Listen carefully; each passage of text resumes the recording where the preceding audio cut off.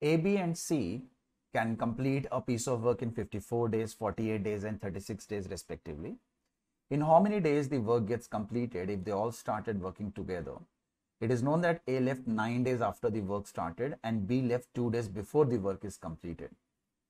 Well, to begin with, let's assume the total work to be the LCM of 54, 48 and 36, the individual days.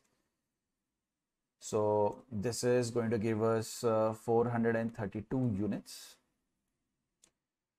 If you talk about efficiency of A, it's going to be 432 units divided by the number of days it worked, so 54 days.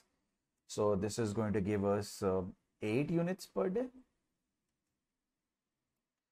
If you talk about similarly efficiency of B, it's going to be 432 units divided by the number of days it worked. So 48 into 9 is 432, so 9 units per day. And if you talk about efficiency of C, it's going to be 432 divided by 36 units per day. So this is going to give us 360 plus 72, that is 12 units per day. Okay, now as per the question, these 432 units, they all work together for 9 days. And B left 2 days before the work gets completed. That means for the last 2 days, only C was working alone. So that means B and C, they both were working together for a certain number of days, because here only C was working, here B and C were working. For the first 9 days, A, B and C, all three were working.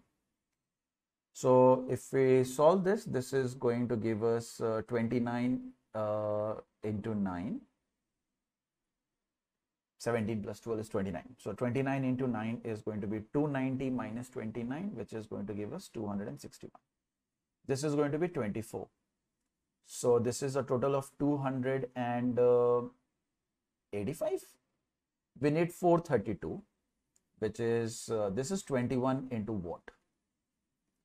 So if we solve this, 432 minus 285, which will give us 147. So D is going to be 147 upon 21, which will result in 7 days. So the total number of days that they worked overall, all as in the work gets completed, is 9 days initially together, 7 days when only 2 were working, and 2 days when only C was working. So that is 9 plus 7 plus 2, which is 18 days. A is going to be our answer.